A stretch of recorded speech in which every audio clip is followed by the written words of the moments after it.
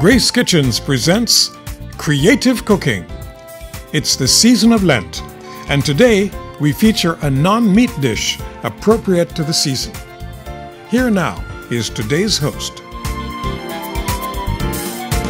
Hello there, welcome to Creative Cooking.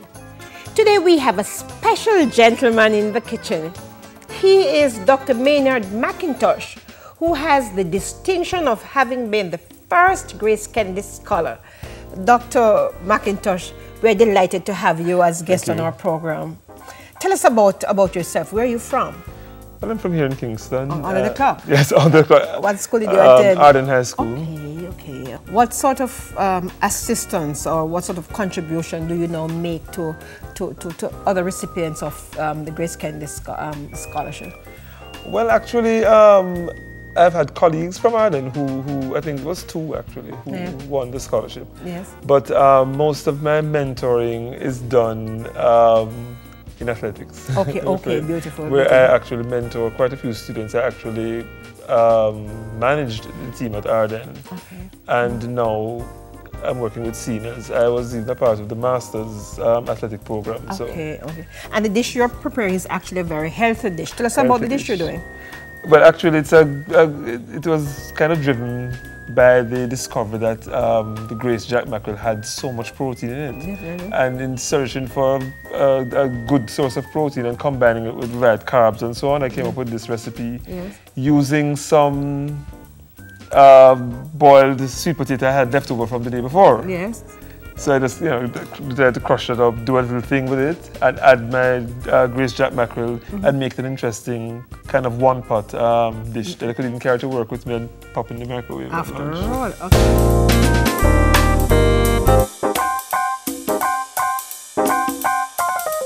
Okay, today we'll be making Grace Jack Mackerel Casserole, a meal that was inspired by the high protein content of Grace Jack Mackerel.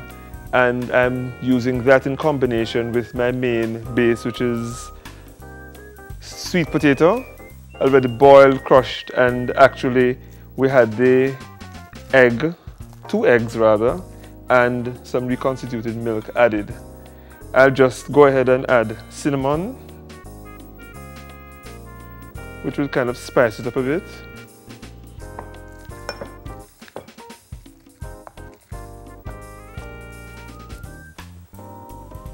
Okay, and I'm going to just transfer this very manageable sweet potato to my casserole. Now the sweet potato is a great idea because apart from being a very good source of carbohydrates for the active lifestyle, I'll kind of just spread it around evenly. There we go. Now while this is going on, we actually have over here some vegetable oil, to which I'll add olives, tomato,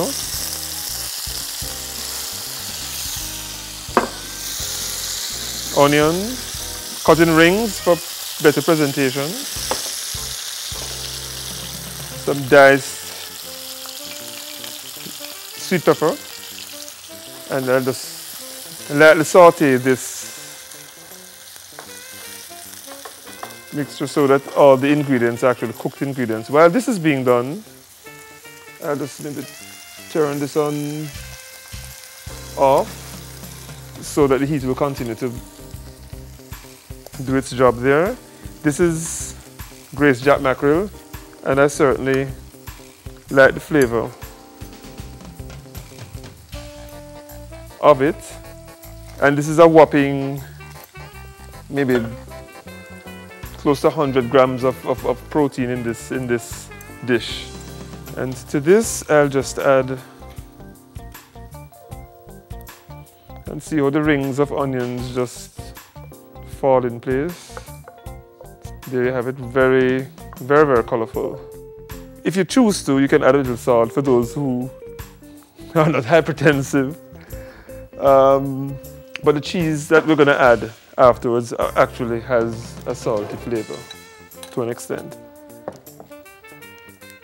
So we'll go ahead.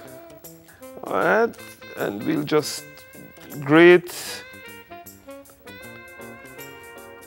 the cheese evenly to sort of complete what is the last layer of this casserole. Okay, I think that's enough. So I just lightly sprinkle some brown sugar at the top. Again, you don't have to do this if that's not your preference in terms of presentation. Right. So there you have it. This is your Jack Mackerel Casserole in the rough, ready for the oven. And I prefer to use the oven on broil because that way I get my color on top. So I'll just place this in the oven. Set it on broil. It takes about 10 minutes or less, depending on how much color you want and if you want the cheese to melt or you want it to sit. Hi, doctor. Hi. Yeah. Broiling is perfect. You know, you get that even color going across. The cheese melts, you know, and you get quite a crunch, eh? Yes. Really. And can you imagine that mixed with the pinch of sugar that you added with cheese? Mouth-watering. All you really need to go with that really is a salad. Let us go over and look at the dish you prepared ahead of time, eh? Come, just look at it. Here the meal is presented. All you really need to have with that is a refreshing drink and some tropical rhythms. Oh, without a doubt. Here we have it. Tall glass of ice. Oh, sure.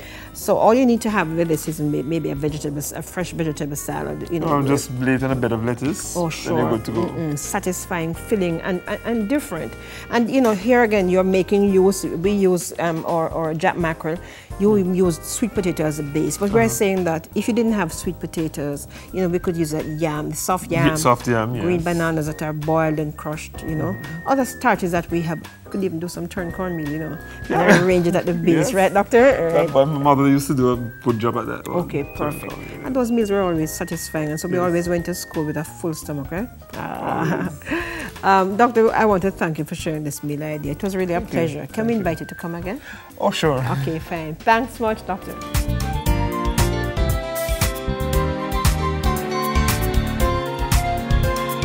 Here's a food and kitchen tip from Grace.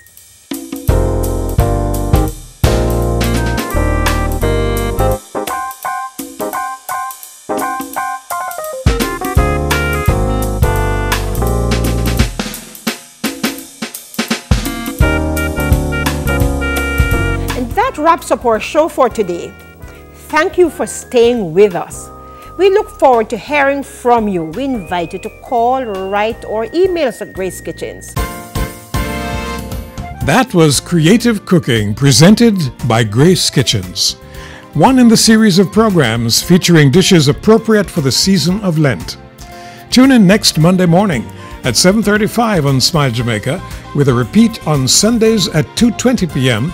for Creative Cooking on TVJ. Don't miss it.